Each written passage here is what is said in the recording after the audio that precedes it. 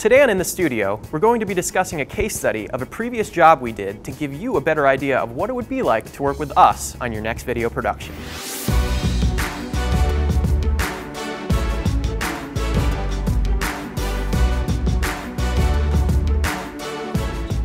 Hi, I'm Danny McManus of D-Mak Productions.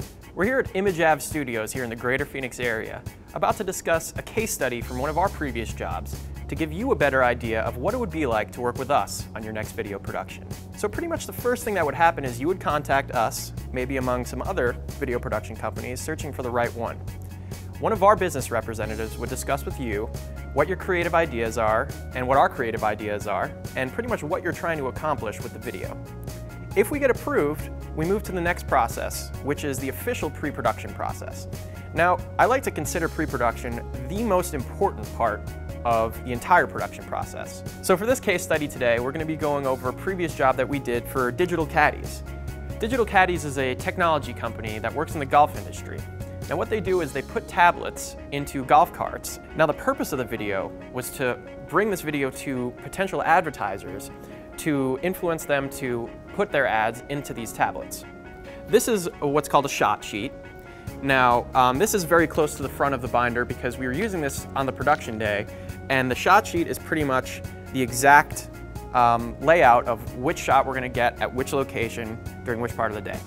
For this video, we used a jib, super slow motion, a quadcopter for aerial footage, as well as a Steadicam. Now the jib shots, a lot of them were establishing shots, giving a sense of grandiosity to the golf course and openness.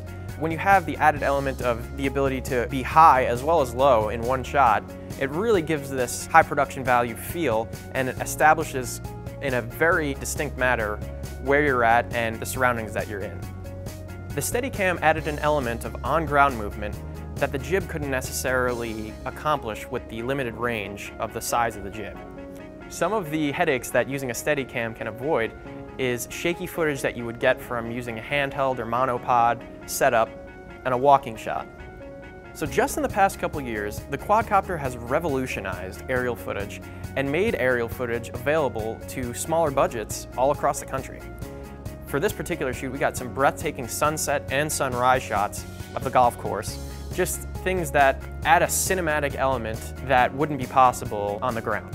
I mean, think about it. You have the ability to fly 500 meters in the air and 500 meters away from where you started the quadcopter. The potential is unlimited, the amount of shots that you could possibly get.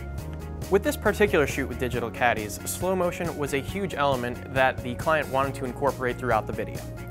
Now, in order to accomplish those shots, we had to shoot with a camera with an extremely high frame rate. We shot with an FS700 that can shoot up to 960 frames per second.